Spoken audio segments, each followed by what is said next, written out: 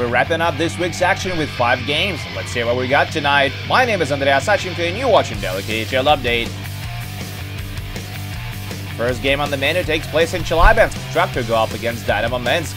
The Versus have been on a roll lately and they build a 2-0 lead in the opening period. First, Artem Dimkov skates to the spot, gets the puck from Francis Perez, scores his 4th of the year. And less than 5 minutes later, Rob Klinkhammer puts it home from in front of the net just after Tractor kill off a penalty.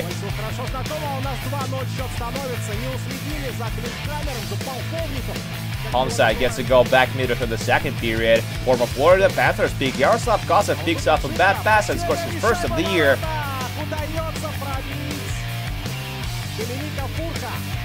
Tractor tied up just at a minute into the third. Nick Balin converts to the 2-minute advantage and it's all even at 2s.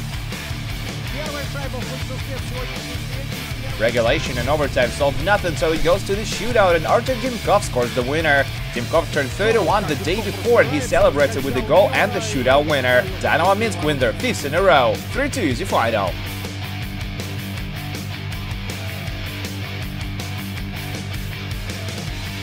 We're off to Helsinki, Finland now, where Jokeri do battle with Red Army. The Red and Blue get on the board less than a minute into the game. Former Edmonton Oiler Anton Slepyshev gains speed in the neutral zone, skates down the middle of the ice and beats Janis Kalnic.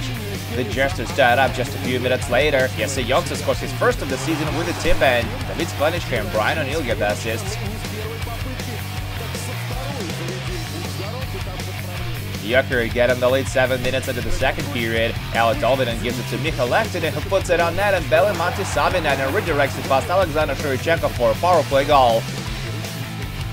Red Army level it early in the third period. Captain Sergei Andronov slings it home on the stick side and we got a 2-2 tie. The Versus get their second lead of the night in the final 3 minutes of regulation. Andrei Svetlakov finds the rebound in front of the net and jams it in. Dmitry Samarokov scores on the empty net to secure the win. Samarokov, Andronov and Andrei Lektionov draw 2 points each and Red Army take it 4-2 on the road.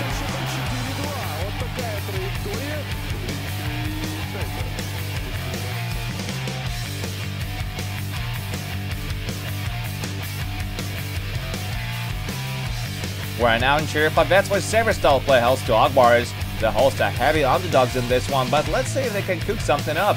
First period, Mikhail Fisenko steals a clumsy pass on the forecheck, throws it in front. Artem Lukayanov fires a one-timer, but it's gloved by Ladislav Podnipolsky. What a save! It stays a scoreless tie until the final 5 minutes of the second, and then Indrajit Abdul slams it past Adam Redeboard to put Severstal in the lead. The Versus bring it back to even 7 minutes into the third frame as Mikhail Fisenko scores a short-handed goal. Kirill Petrov with the steal on the setup. Severstal gets back in front 4 minutes later. Daniil Vovchenko finishes off a great passing play while Vladislav Krolov and Alexander Petunin get the helpers. Agbars force overtime with the marker in the final 3 minutes of the third period. Artem Galima finds the back of the net off assist by Albert Yarulin. But Severstal still win the extra point. In the final minute of the extra period, Vovchenko gets the puck in the slot and roofs it past Redeboard.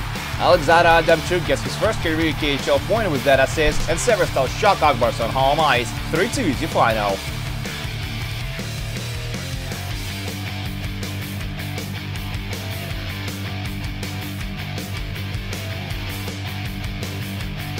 We travel to Nizhny Novgorod now at Torpedo meet Neftekimek.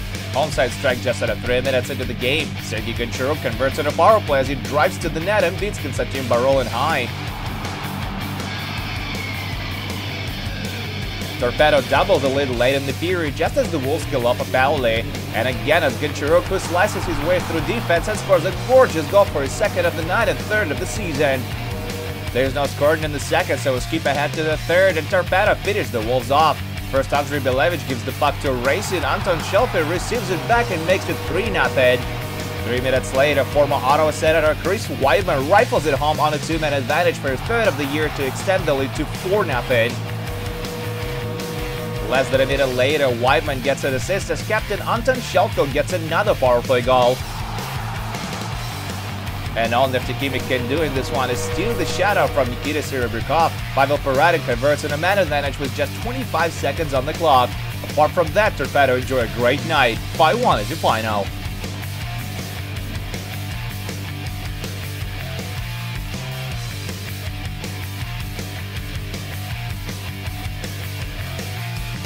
Our final game of the list takes place in Balashikha, Moscow region. Avangard go toe-to-toe with Metalurg.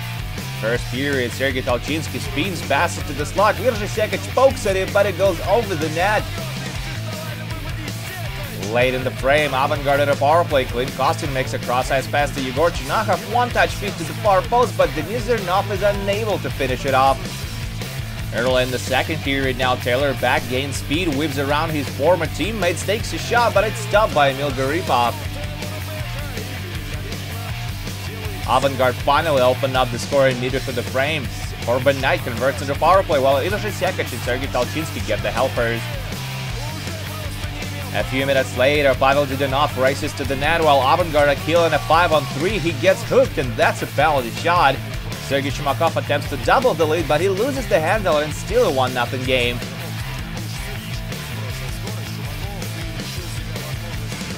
The Hawks secure it with the empty netter late in regulation. Sergei Shumakov gets his 5th of the year. Emil Garipov stops 34 shots for his 3rd shutout in 8 games, and Avangard win 2-0 on home ice. And that's it for your daily KHL update, but do come back tomorrow as we're going to have 2 more games for you to enjoy. Sibir will host Avta Tbilisi, while Spartak will face the rivals Dynamo Moscow. My name is Andreas Sachenko, thank you guys so much for watching, and I'll see you again soon.